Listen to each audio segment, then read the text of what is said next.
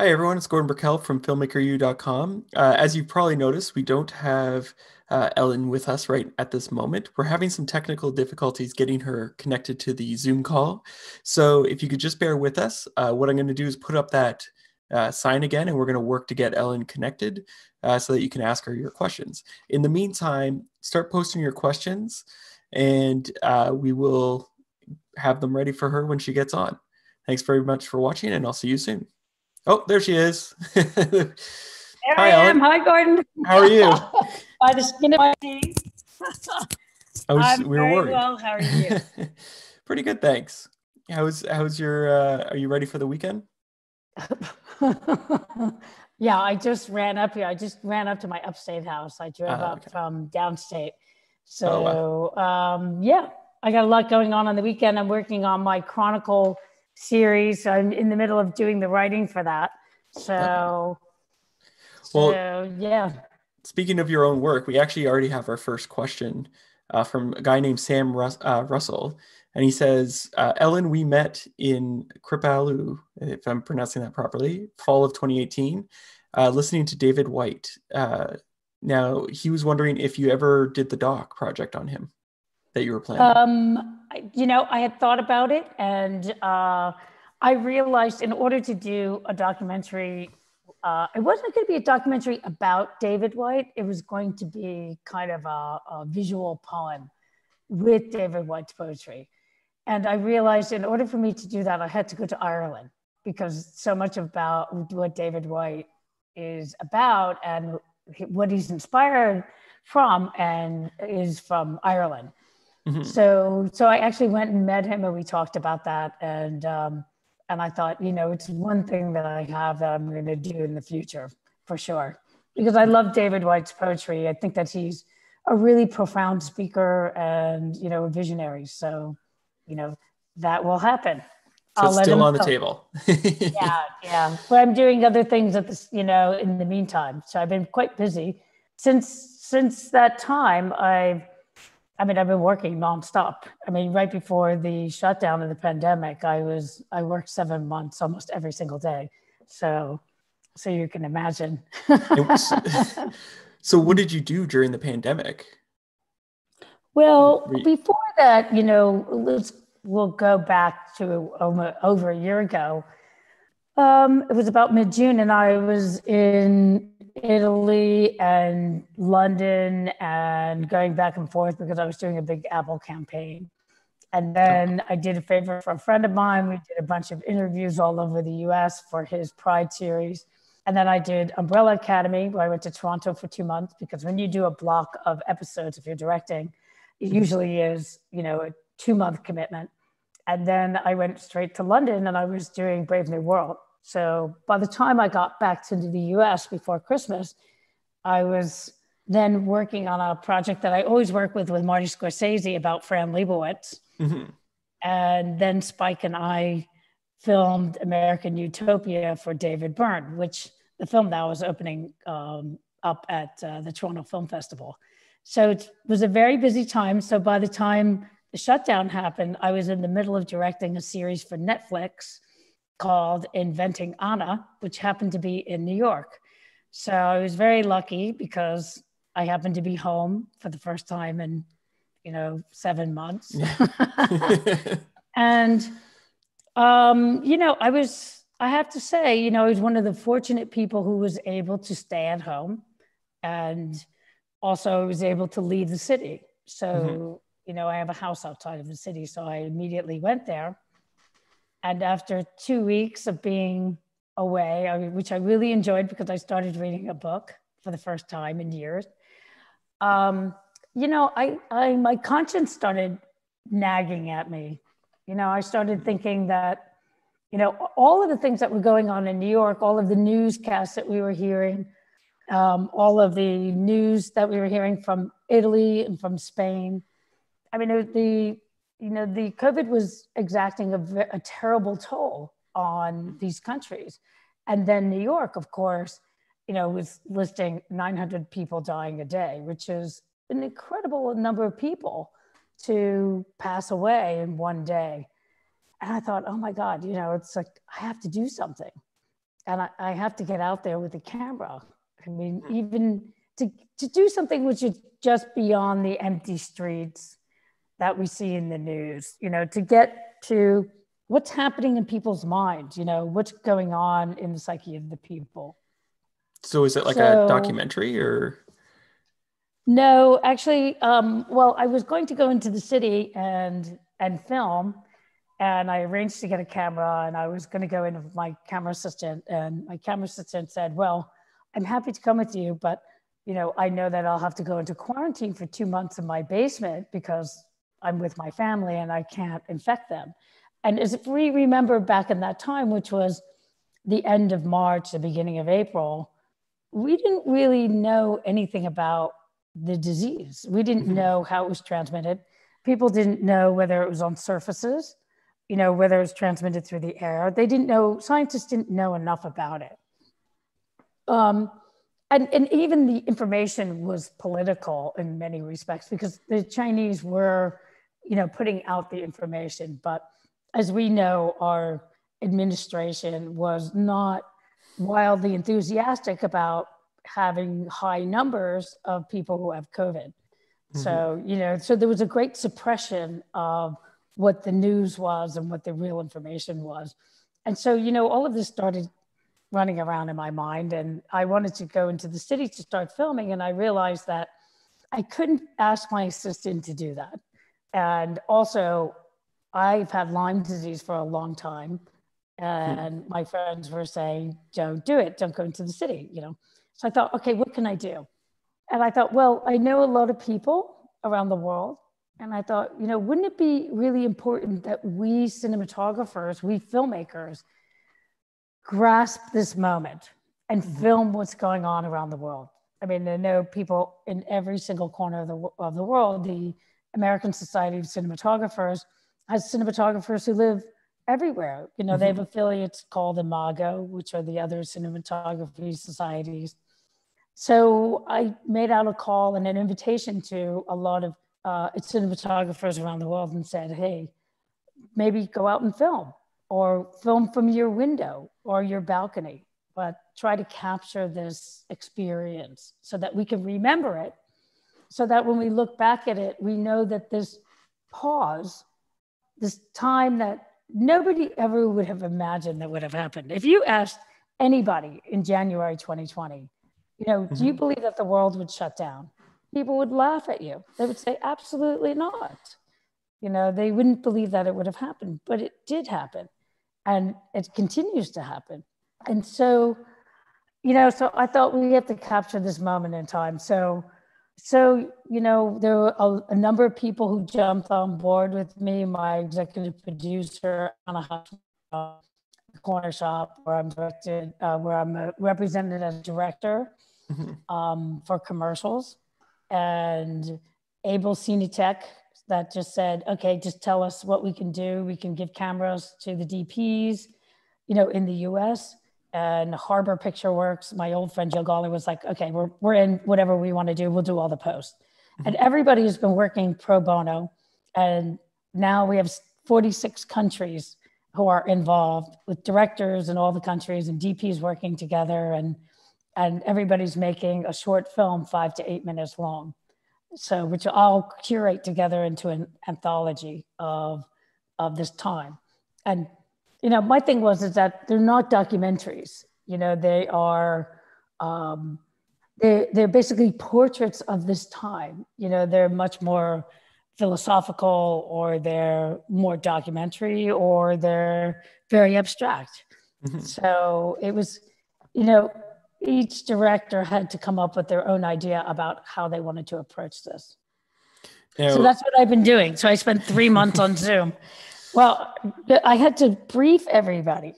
So Anna and I were on Zoom basically every day for 2 months, because we would in the morning talk to Sri Lanka, and then we would talk to Pakistan, and then we would talk to Italy. And so we wanted to give people an idea that, that this is just not about the pandemic, that it was about the bigger picture of the pandemic as part of our natural order, as part of what's happening because humans' impact on the planet is to the point where it's unavoidable. Mm-hmm. Now, Jackie wants to follow up on that question. She wants to know, how do you think COVID-19 will impact your work going forward? Well, it's impacted the entire world, and particularly it's impacted work in terms of our proximity and being able to walk into a space, with unfettered, where you walk onto set and you're not even thinking about how close you are to other people or the protocols that one needs to do in order to not infect someone. I mean, there's a certain responsibility of community that goes with being in society again, that is wearing a mask. And of course, all of the studios have to put into place strict protocols. So what that's going to mean is that, when we get to set, we're going to have tests. And someone like me may have to have a test every single day. So if I'm dealing with the actors face to face, and of course, 6 feet apart, I may have to get tested every day so that I'm not infecting someone else. Because the whole thing about COVID is that, you can be an unknowing vector of passing on the disease. And that's the big thing, is that, even if you get tested today, 2 days from now, you could, come in contact with somebody who has it, and then you have it, and you can pass it on to other people. So, I mean, there's a huge controversy out there about people saying it's their freedom not to wear a mask, but it completely denies the social responsibility of community. It's insanely selfish, in my opinion. Yeah, well, it's shocking that people would even think that way, given the situation. Now, in terms of your work, you're directing a lot by the sounds of it. So, what did you learn as a DP or as a cinematographer that you've brought into your directing skill set? I mean, if you think about it technically, as a DP, I always approach the subject matter by trying to understand what the meaning is, what it is that the scene wants to say. What is the meaning of, even if you're in a documentary, what is the intention of the director? What's the point of view that they're taking of this particular subject matter? Otherwise, you just shoot anything and it has no point of view.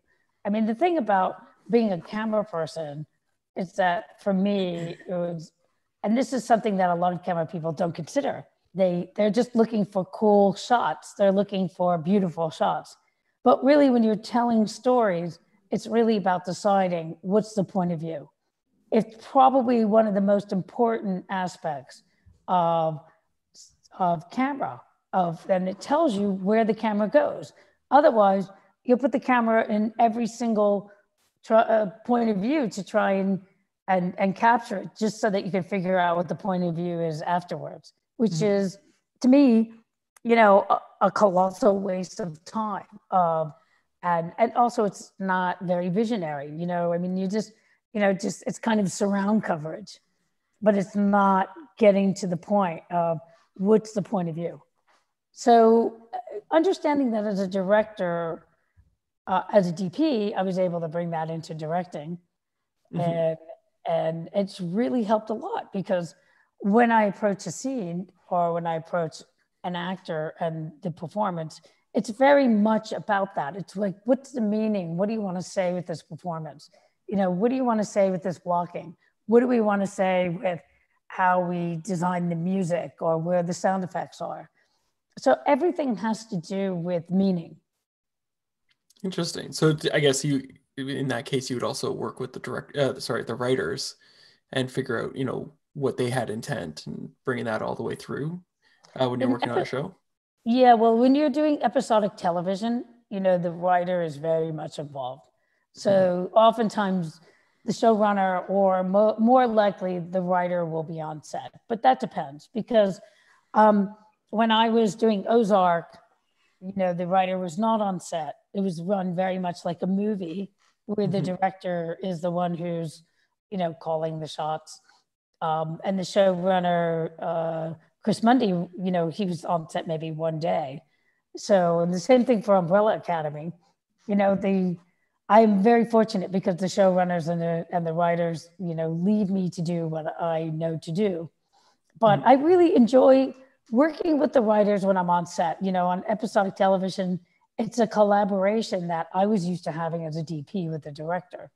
So for me, it's a different kind of relationship, but for me, it's not adversarial. For me, they're a resource for me to know something about character that I didn't know before. But in a movie, it's very different because the writer is not anywhere to be seen. Basically, you are the director, you have the script, and then you are the one who's shaping the entire picture. Now, Janine wants to know, do you have a particular film camera that you like to use? It depends on what I'm doing. It depends on the story. Always my cameras are depending upon what the story is. So if I'm shooting film, I like smaller, more compact cameras because then I can I can make the camera disappear more. Because for me, it's not so much about announcing the camera. It's about, making the camera invisible so the actors feel like they own the set. So I would say in the digital world, there's different cameras for different applications. So I've been using the Venice at times because I really like the way the Venice can have, they have a sensor that you can detach from the camera and that you can have an umbilical cord. And so you can get really interesting shots in cars and that kind of thing. And it's an easy thing to rig. You can walk handheld with it. I can be really close to an actor. So the Venice has its advantages, but I'm really loving the large format cameras.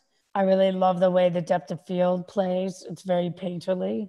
And of course, the large format cameras, the 65 is just incredible. So it really depends on what you're doing and the kind of picture you want to paint. Christian Johnson wants to know, do you shoot thinking about editing while you're shooting? Always.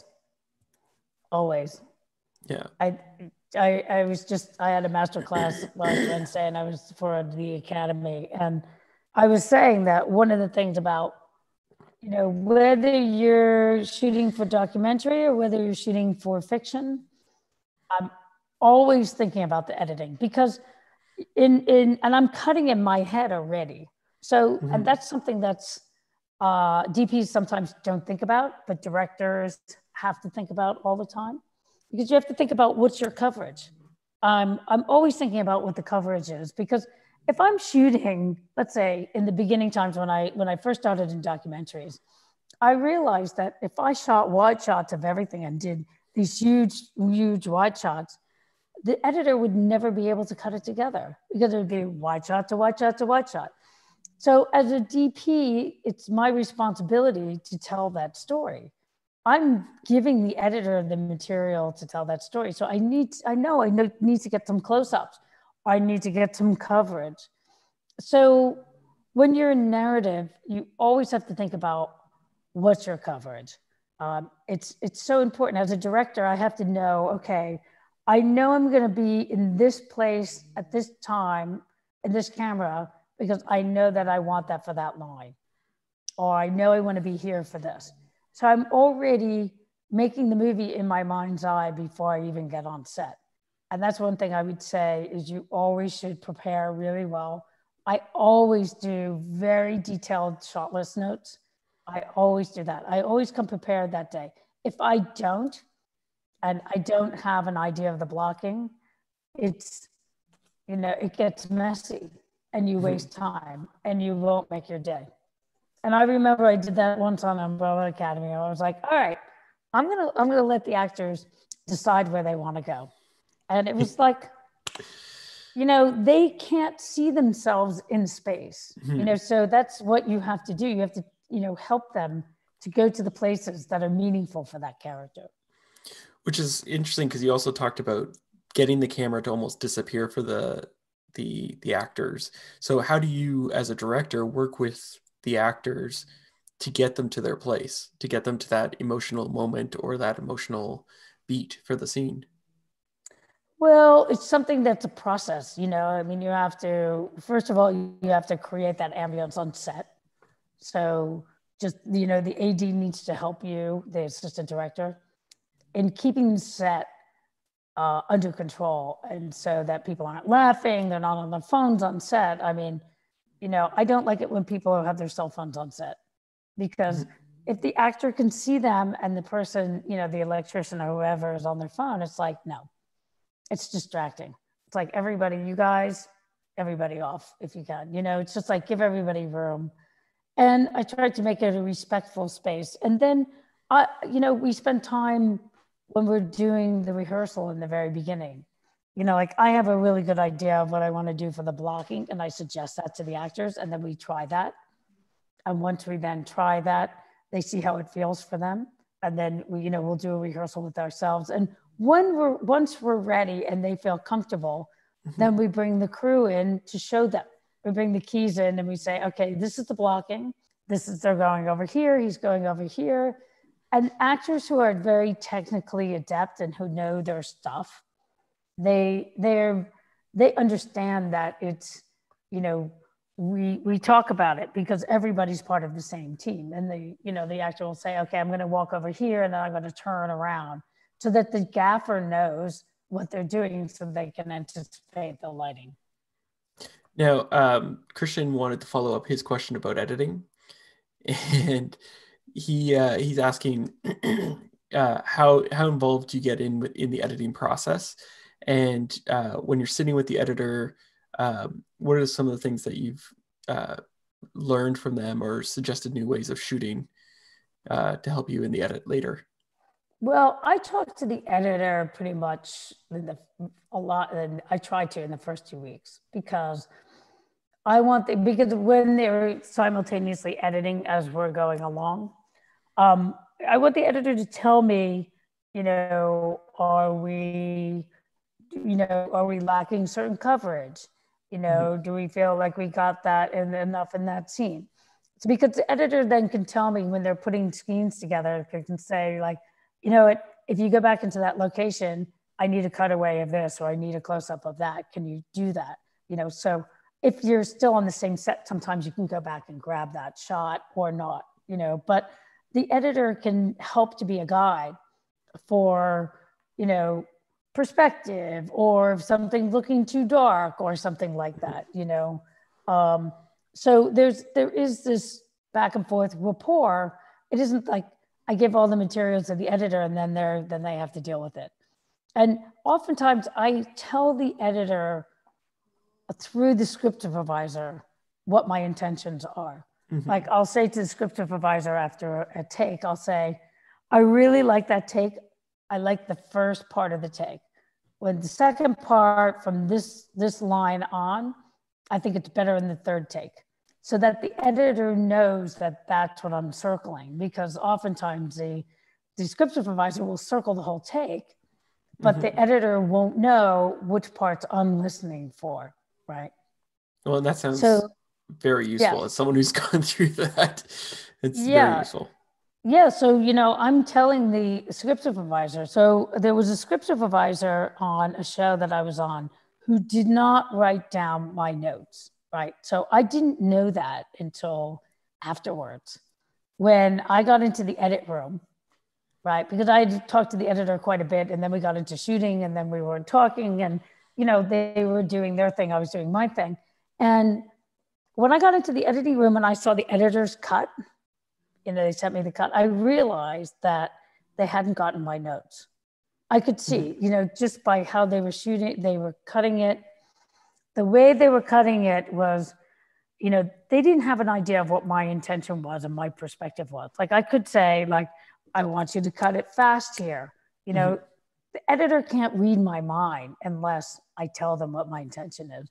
And that's why I think it's important for editors too to reach out to the directors and say, hey, I'm working on this scene. You know, what do you want to, what's your intention with this scene? What's the message? what's the takeaway? What are you going for? What's the meaning? So to give the editor an idea of the point of view. So it all comes down to the point of view, right? And the tone, the pacing, so the thing is that, so I would write all of those notes down through the script supervisor. And when I found out that script supervisor did not write down all of my comments, because I can give a lot of comments, I'll sit there and I'll take the time to do it. Okay, I want to do this, tell them that, right? And when they didn't do that, I called the producer up and I said, hey, because I was already done with my block. I said, the script supervisor didn't do all the things I asked the person to do. And I said, I'm really angry. I mean, I don't get angry, but I was like, are you kidding me? You just set us back so much. I mean, it was just, not responsible. And it put the editor back. I mean, it put the editor had lost all of that information that was really valuable to the editor. And they said, oh, well, we already fired.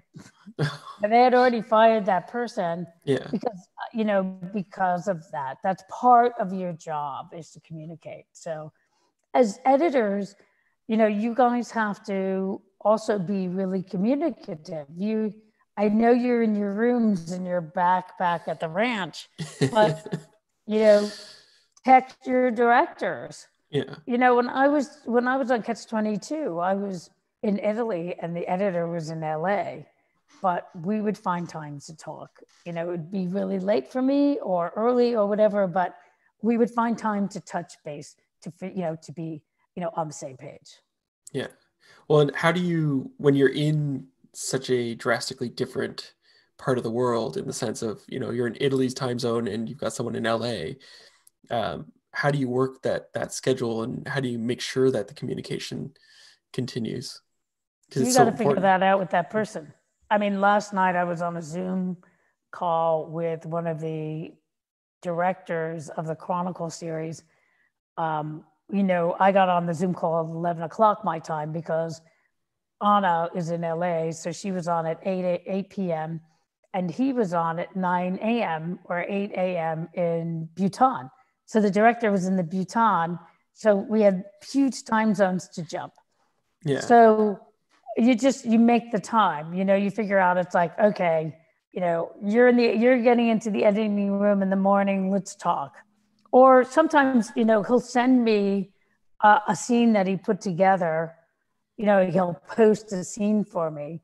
So it's not a whole lot of data, that he's posting, but so I can take a look at that scene and then I can call him and I'd say, okay, we'd have a quick chat just about the scene. And I would be like, you don't need any establishing shots. This is just like you're dropping into one place to the other. It's almost like you're listening to this conversation and that conversation. So you don't need to reestablish where you are. You're just dropping in. So that was important for him to know, because, when you're thinking about editing approaches, it's like, establish where the character is. But I was like, we don't need that. And also because the comedy, if you do that, it takes away from the comedy. Yes. Well, and Catch 22 was such a great show. So really enjoyed it.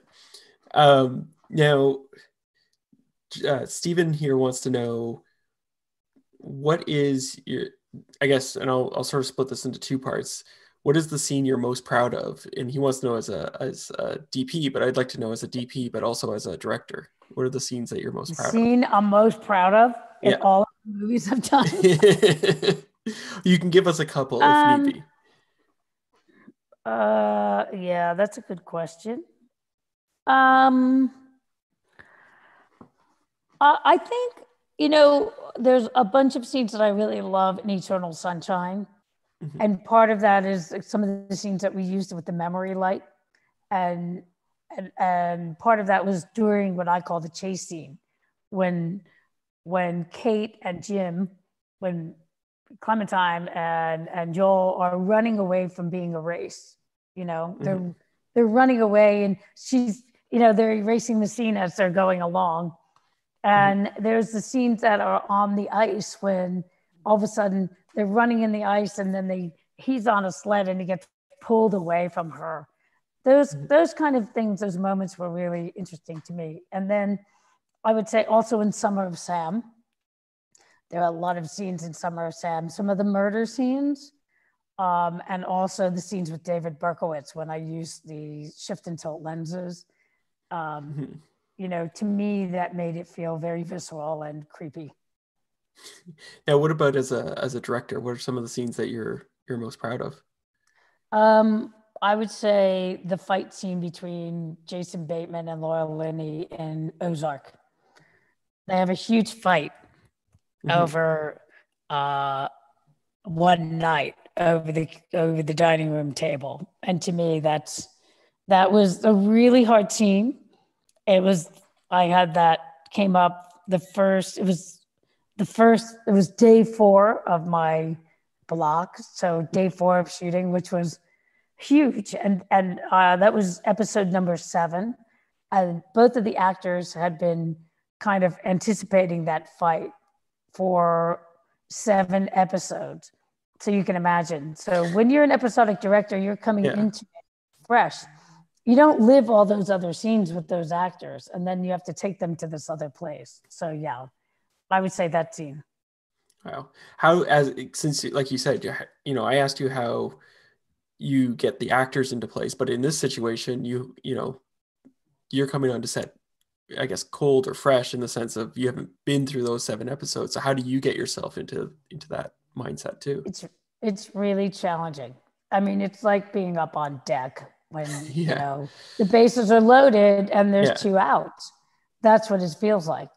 And you're on deck and you know, you're swinging the ball. You're just at the batter's box. It's a little nerve wracking. And always for me, it's kind of like the first day of school. There's Mhm. first days, and then once you get into it, you're into it. Then you get to know the people around you because it's like you walk on and you don't know the crew.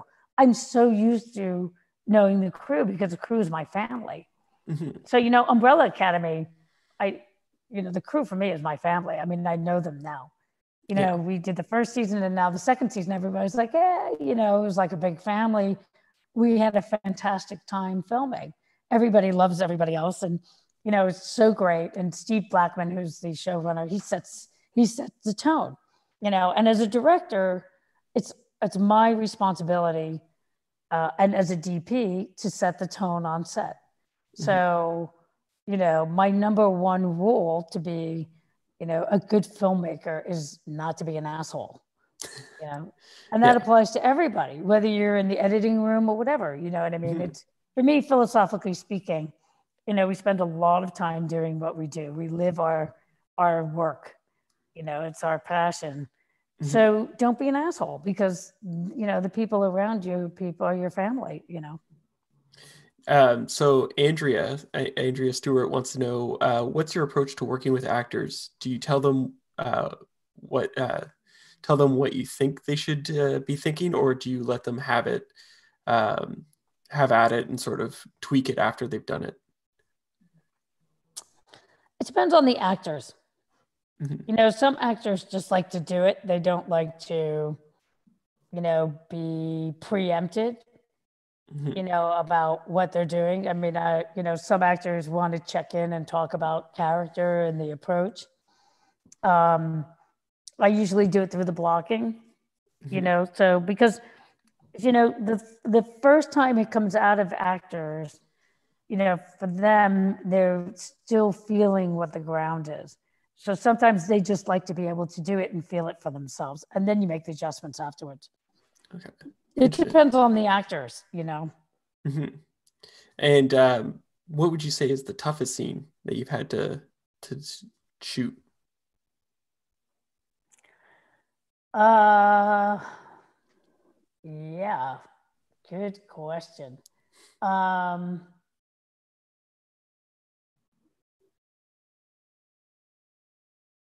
it's a really good question. I'd have to think back. Um, I think sometimes, it gets tougher when you have lots of effects Mhm. and and you're dancing around uh stuff that's blue screened or green screened and actors having to do things with air, you know what I mean? And Hmm. I think that those are the toughest moments are, because you have to be, you have to be very technical about it, and also provide the environment for the actor to be able to feel safe, and also to feel like, there's, they're interacting with a live being or something like that, Hmm. or a real space, so that's sometimes tough to do. I mean, I can't think right off the bat what's the most difficult. Hmm. um, Probably in Eternal Sunshine, because Eternal Okay. Sunshine was, I would say, one of the most difficult to light was when we were on the beach. Was when we were in the house. So you remember the house that falls apart Yeah. when they go to that house on the beach, right? Yeah. So that house apparently is a very difficult location. We could not put any tape on the walls. We could not hang any lights in that location. We couldn't do Oh, anything in that man. location, right? I Yeah. mean, the irony of it is that they filled it with sand, you Yeah. know. I mean, we didn't touch the walls, they just filled it with sand. But also, because of the restrictions on the dunes, I couldn't put any lights around the house. So how do you light the house? Yeah. And how do you light the beach? Because I had to light them on the beach. And I Yeah. was using what I call the memory light, which was my, bicycle light on the camera, or it was a park can if we were outside. Yeah. But it is the one place where I told Michel I have to use a condor. Yeah. And I was like, I have to. I can't put lights on the beach. There's dune restrictions. Yeah. So it was really tricky to do that location. And we didn't have much time there, and it was tricky to do what we did. I mean, obviously, there's moments there that are very beautiful, but I have to say, I'm really amazed that I have any teeth left after this. I was like, Now, you've been more than generous with your time, and I want to thank you for that. But I have one last question for you, and that is, I like to ask this of everyone I talk to, and that's, what's your favorite guilty pleasure film to watch? that's easy for me to watch. Rango. Oh yeah, you're talking Rango about is the one of animation. the animation film. Yeah, It's one of my favorite movies of all time. it's I fantastic. love that movie so much. It's such a great Western. It's Hmm. such great parody. It's so well crafted. I Yeah, mean, impeccably crafted. The title sequence is genius. The music is amazing. I mean, Gore Verbinski, that movie should have won hands down. I mean, it's such a great movie. yeah, So, yeah, that's the one that, I talk about Rango all the time. I love the characters. yeah. Well, thank you so much for letting me interview and letting all these people ask their questions, and I hope you have a good weekend. Good to meet you, Yeah, Gordon. good to meet Okay, you. everybody, take care. Have a good weekend. Thanks. Bye bye.